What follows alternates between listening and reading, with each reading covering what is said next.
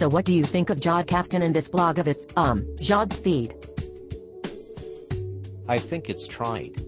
I think he's clearly the product of a broken home. Does he even know what a participle is? And how many tech blogs are there already? Like we need another pundit to help us work our iPhone? Well, I don't really think you get the gestalt of his blog. I mean, he's not trying to be Carl Sagan or anything. He's clearly ruminating on how technology impacts us. Blah blah blah. Who gives a fart about technology impacts us? I mean, do we really need this Kaftan character when we already have Clive Thompson?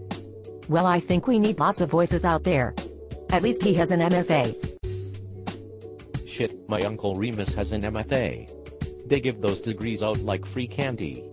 A real man has a Bachelor of Science. Well, at least his mom played Spock's wife on Star Trek. What the hell did your dad ever do? Noted.